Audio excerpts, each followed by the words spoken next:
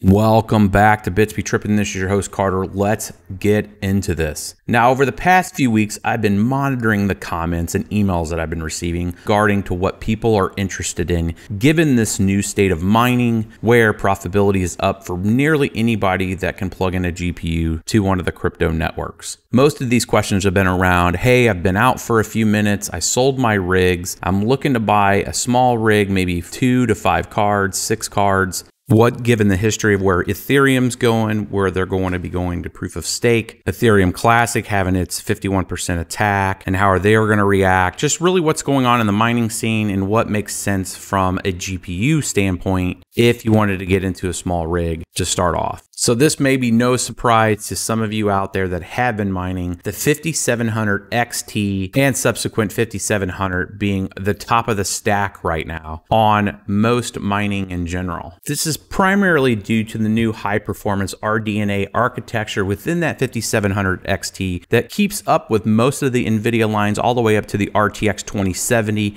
and in some cases the RTX 2080 line. That much performance for a whopping $379. And when we're talking about mining, well, still a term from science, the Goldilocks zone, where you have the best hash rate for the least amount of power with the least amount of cost. The output, the 5700 series, with even just a small few tweaks, such as copying the straps within the BIOS, updating that BIOS, and making a few tweaks to the power settings and memory, you're left with a nearly 60 mega hash consistent hash rate out of one of these cards. And this is for sometimes under 100 watts of power. And if we're talking an 8x mining rig of these cards, we're talking nearly 480 mega hash. And when you take the power of the motherboard, CPU, and RAM, along with the ancillary power that's required for the risers, along with 8x of these cards, you're right around 780 to 900 watts, depending on your configuration. And that breaks down to nearly 1.57 ETH a month at the current difficult rate. Now you can do the measurement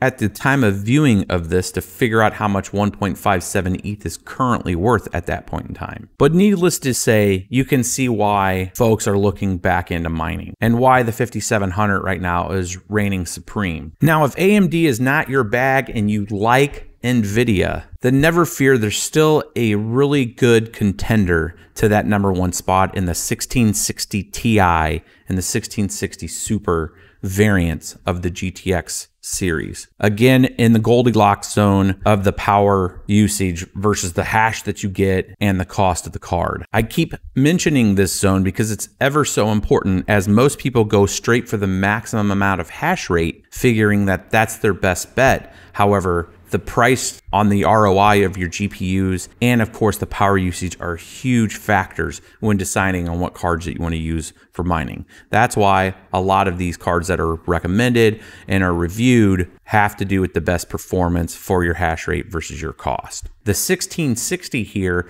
averages around 30.5 mega hash per card at a very low 68 to 70 watts. And what that means at that hash rate is you're mining nearly a full ETH at 0.8 at the current difficulty levels in a month. Now comes the reality check. And before anybody goes smashing those links below in the description to go buy your new rig, I want you to hear and heed this reality check. And that is, over the last month, Ethereum has just pulled really hard into this profitability zone. And that means, given the state of the history since 2015 in Ethereum, there has been ups and downs. So when you mine, you understand that there are inherent risks that your profitability will change. It could go up and it very well could go back down. But as with all mining, it's all about the ability to participate. And for that participation, you will be rewarded in that native currency of that proof of work mining that you're doing. Now, to help kickstart you,